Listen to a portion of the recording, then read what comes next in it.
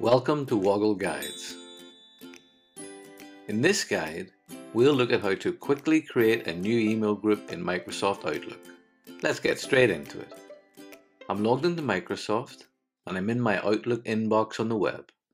If you email the same group of people regularly, creating a new email group in Outlook to do that quickly is straightforward to do, but can be a little tricky if you haven't done it before. Let's look at how to do that in just 5 steps. I'll start by moving my mouse pointer to the far left bar in the Outlook inbox. There's a number of options here, but I'll select the people icon shown there. This opens the Contacts section of Outlook, where you can create and manage all the contacts you use in Outlook.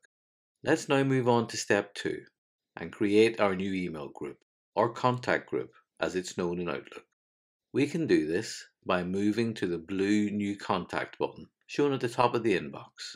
Rather than creating a new contact, however, I'm going to move to the small drop-down arrow to the right of that button and click on it once to select it.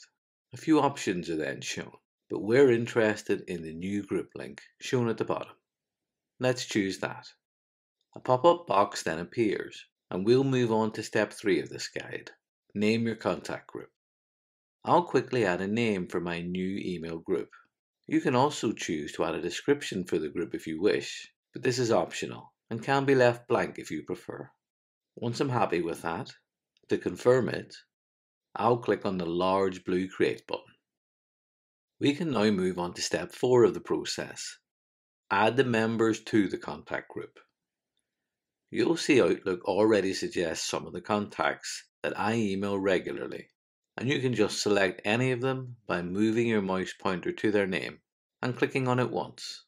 Of course, you can also type the name of a contact if you know it, and Outlook may well suggest them if you've emailed that person in the past. You can select the person simply by pressing the return key, and they will then be added to your email contact list.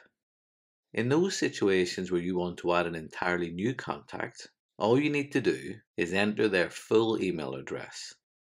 And once you're happy it's correct, press the return key, and that will also be added to your contact list. The final step in creating your new email group is to save it. Once I'm happy that my email is complete, I can do that simply by clicking on the blue Add button at the bottom of that window. You'll see that our new email group has now been added to the group section of our contacts, and I'm marked as the owner.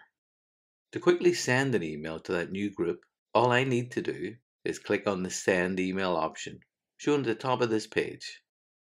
Outlook will then open a new blank email. You'll see that some numbers have been added to the group name we provided to make it more unique and give it its own email address. I hope you found this Woggle guide useful and learned something new.